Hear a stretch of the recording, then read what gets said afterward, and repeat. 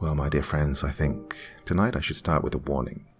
This story is incredible.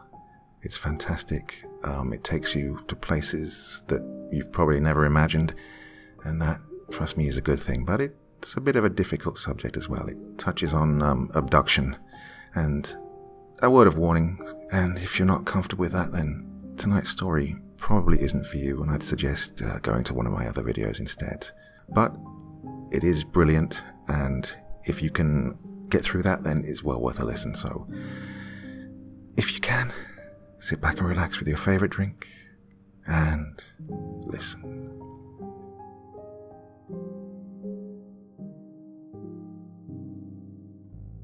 Hi. The first time I saw you, I was surprised I could see you. You had a small turtle in your hands. You kept calling it Michelangelo, which I assumed was a nod to the Ninja Turtles. You tossed your long, brown hair behind your back and knelt down to place the turtle on the ground. You were excited to see it wobbling on the grass. It reminded me of my cat and how I used to play with him when I was your age. I witnessed your entire childhood from my small window. Your first ride on a bicycle, your first day at school, your first real friend, Brenda, your first day of middle school and the cute uniform you got to wear, the time you won the science fair and you brought home a trophy shaped like a cell. Oh, you were such a happy girl. I saw you grow older, your body changing. You grew taller, your body slimmer, your face as beautiful as ever. I witnessed as others started to notice you in a different way. The stares from the jealous girls, the googly eyes from the young boys. As all this happened before my eyes, I noticed myself changing too.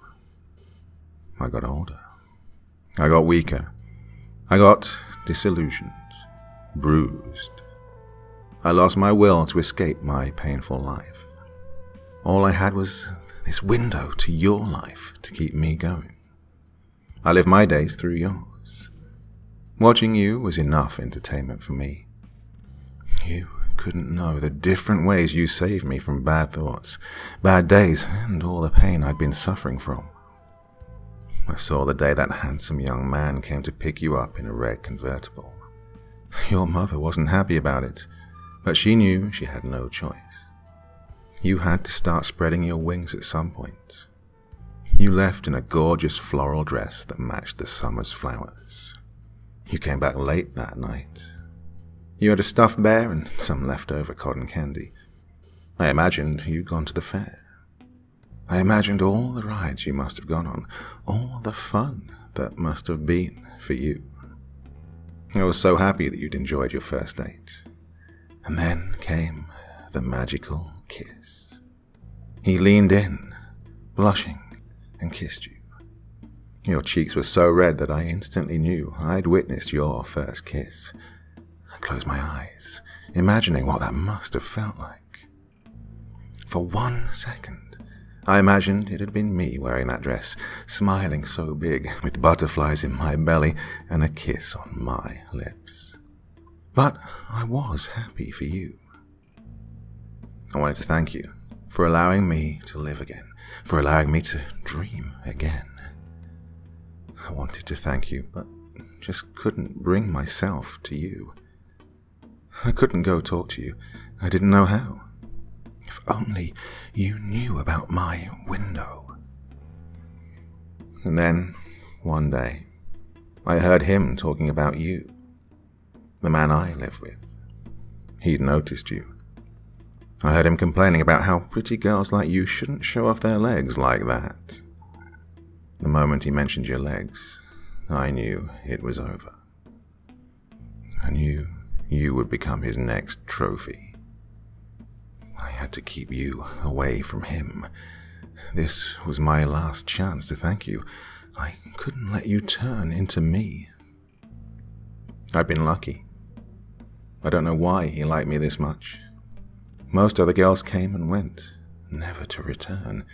And yet, amidst all the years, he always kept me down here. I think it's because he saw that I still had a light in me, because I had you. All the other girls died long before he killed them. I could tell that they were already dead in their eyes long before he viciously murdered them in front of me, showing off his skill. But not me. You kept me going. I had my little window, a little crack high up on the wall of this basement that I call home. He didn't like that he couldn't break me down. He didn't know about the little crack, so he kept me to see how long I could stay like this. It's a sick game that I've been winning thanks to you. But then he noticed you, and I knew what fate awaited you if he laid his monstrous hands on you. Whatever strength I have left, I've collected it and prepared myself to finally do something about it. I want to thank you, because if you're reading this letter, it means I did it. I gathered my courage, packed it neatly into action, and went through with my plan to escape once and for all. I will make him believe I've died. I don't know if it'll work, but if it does, he will reach to pick me up. I'll immediately kick him as hard as I can where it'll hurt the most. As hard as I can. I will then steal his keys and run as fast as I can and drop this letter off in your mailbox. I have a feeling he'll chase me and get hold of me eventually because I'm weak. I'm very weak. Battered. There's barely a human left in this body of mine. But if that is the case, I've been prepared to leave this world for a long time. I doubt anyone will see or hear me. This street is so desolate. You're the only one alive here, it seems sometimes. But so long as you get this letter, I know that I did my part and that you'll be safe. Monsters are real. This one is named Ryan Morehouse. He is your front door neighbor. I've been kept captive in this basement for a very long time. I've lost track of the years, but I believe I must be in my late 20s by now. I was 15 when he first brought me here. My parents must have looked for me. Please, don't tell them about me. I don't want them to know about the tortures he put me through. I don't want them to see me broken down this way. I just want you to report him to the police. His evil nature and depraved mind can only be stopped if he is caught behind bars. They will find bodies dangling in the walls of the basement. I've learned to live with the smell by now, but they will notice it the second they step down here. There are a lot of young girls in the walls of my room down here. Tell them to treat them delicately. They were good girls. They've been my companions, my friends. Most of all, I want to thank you. You're the only thing that kept me going. You were my light. And now, I'm escaping, thanks to you. Escaping this awful room, escaping this awful life. Even if it means I finally get to die. With love, the girl who watched you grow up. We found this letter in our mailbox. After contacting the police, they entered the home of our neighbor across the street. Over a span of 5 days, they found a total of 15 bodies hidden in different parts of his house. He had plans to kidnap our daughter, but thanks to this mysterious stranger, his plan was intercepted. We still haven't found the girl who wrote this. We like to think she made it out alive, but sadly, it isn't likely, as Ryan Morehouse is also missing. We don't even know her name. But we did find the little crack in the wall, the one where she saw my daughter grow up from. Hi, it's me. It's been a while since I last wrote you. I read on the newspaper that you received my letter. I guess you know about me now. I bet you're wondering who I am, what my given name was, who my parents were, where I lived, where I went to school, what I dreamt of becoming when I'd grow up. Oh, I don't know. Maybe you didn't wonder. Maybe I just wished you did. Maybe I just wished someone did. When you're locked away for so long, watching as the world passes by, not taking a second look at the blue house with the man with the fake smile, you start to understand that you don't really matter. You start to understand that the world only cares about the sensationalism and scare factor of a missing teen. They don't really care about the face in the missing poster. And that's when you begin to float. You float when he talks to you. You float when he beats you. You float when he enters you. You float far above it all. I read a long time ago that when you go through a near-death experience, many patients claim to hover above their bodies, watching as doctors and nurses work to save them. They floated. Apparently, this is a mechanism of the brain when it's going through extreme trauma. The event is so inconceivable to the brain that it begins to react in bizarre ways. It becomes detached, or at least pretends to, so that the patient feels safe. Well, I did that. I floated, watching from a distance the things that were happening to me. I guess that's what happens to you when you die a little every day. I guess that's what happens when they kill you a little every day. Oh, he was dashing. He was clever. He knew all the words to say. In 1 single second, our paths crossed, and he changed my life forever. I can still see clearly that second in slow motion. The way his smile became distorted, the way he twisted my arms, the way my heart sank and drowned. An abduction is a heart-wrenching, soul-destroying transaction between the captor and the abductee. In 1 single moment, you realize you've made the greatest mistake of your life. You wish you could go back for just 1 split second, back to when everything was still all right. Back to when you were still only a naive, innocent child. But you can't. It's over before you even had a chance to process it. And although you always thought you would fight like a beast in a situation like this, and you always thought you would defend your body and mind with every single cell in your body, you don't. Something inside you breaks, and you easily become his prisoner. You quickly believe you deserve this for being such a fool. You quickly descend into a madness I wish upon no one. By now, you know that I lived in a labyrinth of horrors. My pain seemed eternal. It seemed like purgatory. Sometimes, even now, I wonder if I'm not still there, if all this is just some neurons in my brain creating nicer pathways and showing me the life I wished I had. But there is one thing I always remind myself of when I begin to have these intrusive and deluded thoughts. Children grow up. Maybe I was a young, naive and easily conquered child once, but even that could not last forever. In the end, children always grow up. But monsters, well, they always stay monsters. Ryan Morehouse. It's strange to say his name out loud and to no longer be afraid of it. But the strangeness of this new feeling inside me is slowly fading as I realize it was all real. The pain was real. The girls I met were real. He was real. My escape was real. I laid motionless, not breathing, eyes opened, mouth dangling.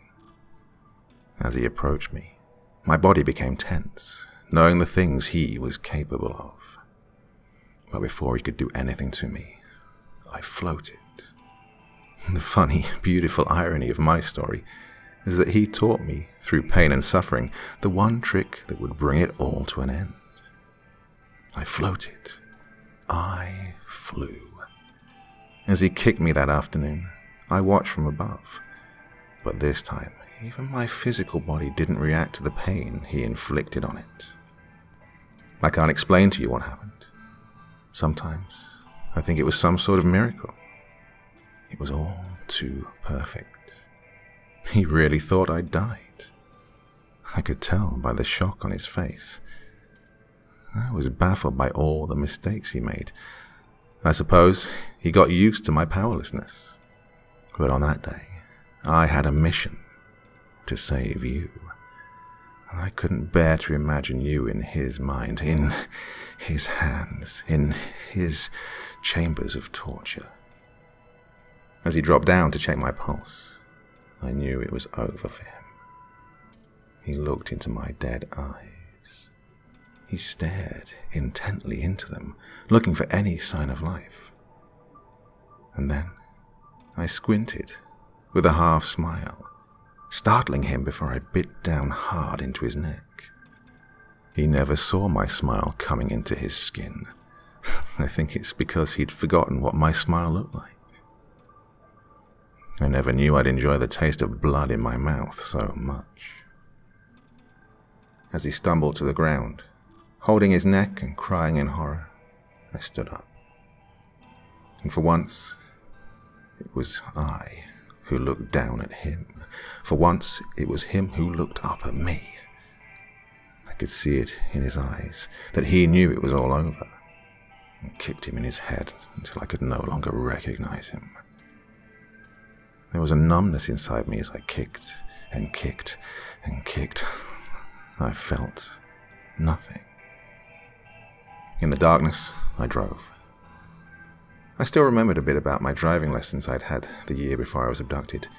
Oh, driving was incredible and freeing. I drove for a long time in his truck. I knew I had to get rid of the car, as the authorities probably would be looking for him and his truck after finding the letter I'd left you.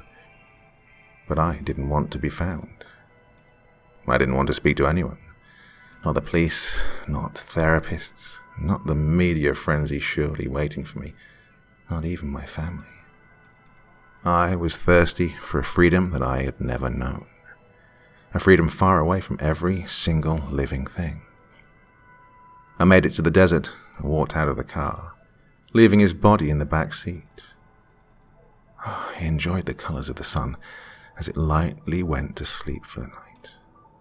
The freedom that I felt inside me was indescribable. It was as if I'd been born again. As the stars began to dangle above me, I wondered if you'd read my letter. I wondered if you felt safe now. I wondered if you were thinking about me. But mostly, I missed you, and it made me anxious. As I enjoyed my freedom in the desert, I heard something coming from behind me. I looked over my shoulder and felt his eyes on me. I quickly turned around as he laughed, blood spilling from his mouth. He really did resemble a monster now.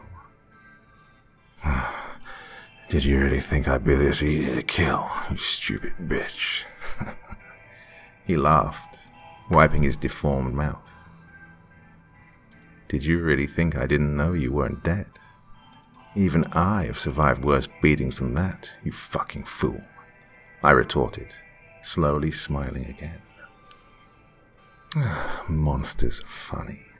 They always forget that there can be monsters hidden in pretty little things too. I pulled his gun from my pocket and shot both of his feet. He fell to the ground, once again crying in pain. Hey, I'm not a kid anymore, I said, watching him recoil to the ground. Oh, I'm not a woman either. I paused, my voice changing. I'm not really even human. I'm not. I am what he made me. I am this thing that can't feel correctly. I am this thing that can float. I am this thing that has learned to accept severe pain. I am this thing. And I've come to accept it. But I don't think the rest of the world would. I won't lie to you. Ryan Morehouse and I, we still live together. Oh, please don't feel bad for me. It's I who chose this. I can't help but feel that only he truly knows me now. Only he knows me in this deformed, twisted version of myself. Only he can understand me because I am what he made me. But he knows. He knows that it's my turn now. He knows that there is nothing he can do about it. He understands that he must serve me now, and that he doesn't have a choice but to be powerless and helpless, like I once was. With time, he will learn how to float too. I wanted to write this letter to you, to give you a proper thank you. Thank you for always being there for me. Through that small crack, that small hole in the wall of the basement, I saw you grow up in your front yard. I saw you shine. It's truly what kept me going. Your beauty, your innocence, your kindness, your wit, all made me live longer, just so I could watch you for one more day. It was like watching my favorite TV show, and I didn't want to miss one single episode.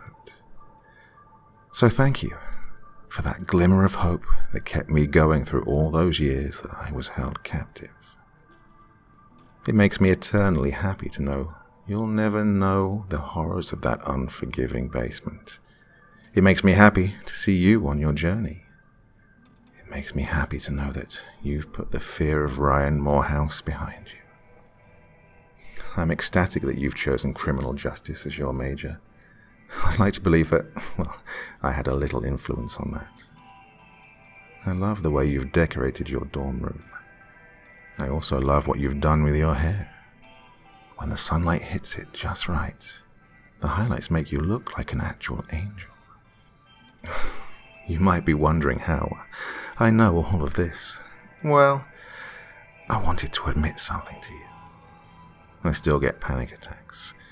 I still get horrendous flashbacks, and I end up almost drowning in my sweat at night. So, I've done what I've always done to reduce my anxiety. I still watch you.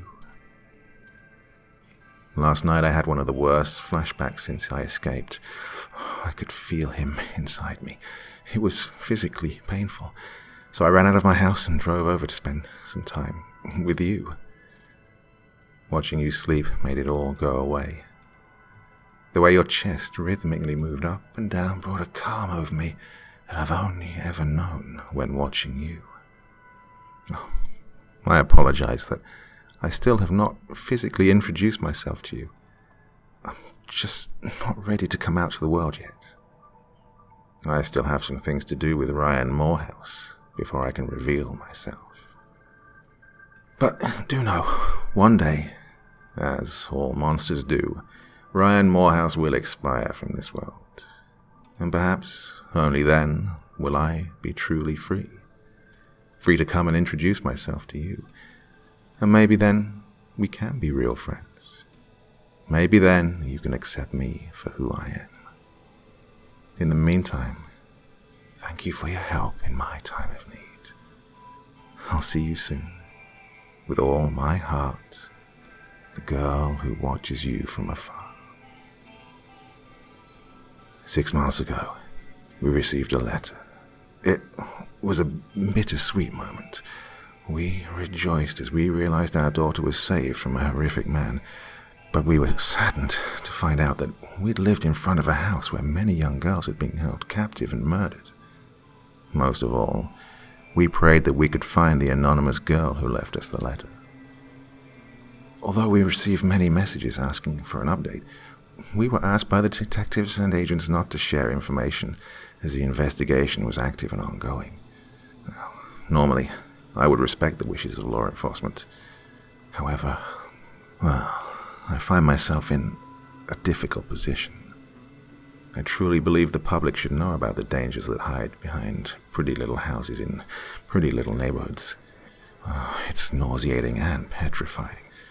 And this is why I've chosen to share it all. The first time we received a letter from the victim, well, we were thankful for the writer, for the girl. But this second letter has left us shocked and frightened. Once again, we are left with unknowns. The unknown of whether our daughter is being followed by a stranger. The unknown of the mental state of this stranger. And the unknown identity of the girl who watched our daughter grow up.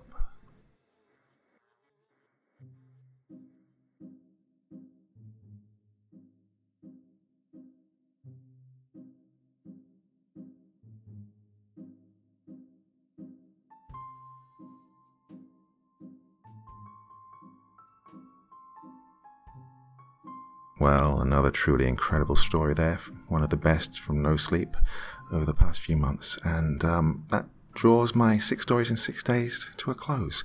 But of course I will be back with you again next week, don't worry about it, I'm not going anywhere. Well, really incredible story, that one. So any comments please in the comment section below, and I'll do my best to have a bit of a chat with you. Been very busy recently, but I'll be getting back to replying to comments as and when I can. Okay. Stay safe out there, sweet dreams, and bye-bye.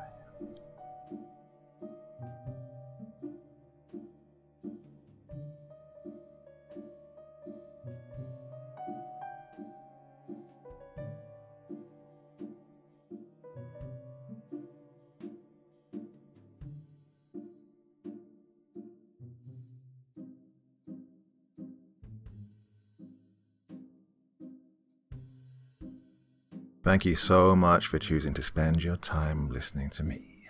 Now, if you enjoyed the Dr. Creepen experience, then come find me on Facebook. Come chat with me on Twitter. Listen to the background music and download it if you like on SoundCloud. Drop by the store, pick up a t-shirt. And, importantly, if you've got a story you'd like me to read, send it to Dr. Creepen's Vault, the subreddit I set up so that I could read your stories. Now, looking forward to seeing you all again real soon, so come check me out, okay?